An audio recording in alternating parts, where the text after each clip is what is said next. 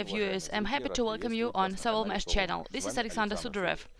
Today we will speak about which work is being done and has been done in the last 2 days, today and yesterday. So, work to create a firebreak is in full swing. They are walls made of foamed blocks. As of today, 7 rows have been completed, and their number is growing. And attentive viewers have noted that there is now crossover over the doorway. This is not the only work concerning anti-fire security.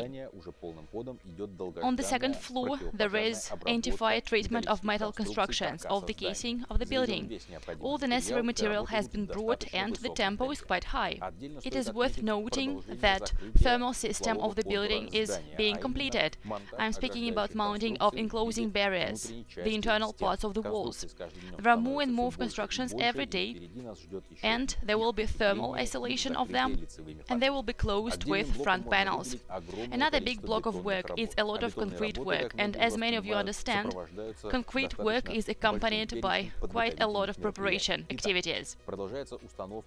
Removable formwork is being mounted to pour flights of stairs, and today one of the flights of stairs is being poured. On the mezzanine of the first floor, they are preparing for pouring interfloor breachings. Reinforced grates, reinforced casings are being laid, they are linked together, and then they are cleared from snow. The same is true for the administrative building. Now, let's speak about the most important event which has happened in the last 2 days. Starting from yesterday, working in 2 shifts, our builders have managed to pour the interfloor breaching of the second floor. I'm speaking about one of the biggest fragments. To do that, 10 vehicles with mixers were doing their job. They were moving constantly between the mixing station and Sovelmash construction site. That was huge work to do. And now they are heating the concrete which was poured in order to make it resilient. And here I need to note that work to pour concrete breachings between floors is now finishing. After concrete becomes resilient enough, only 1 fragment will be left.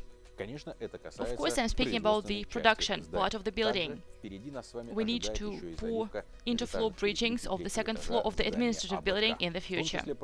Roof work is also continuing. Roof is now being connected to the flights of stairs which have access to the roof.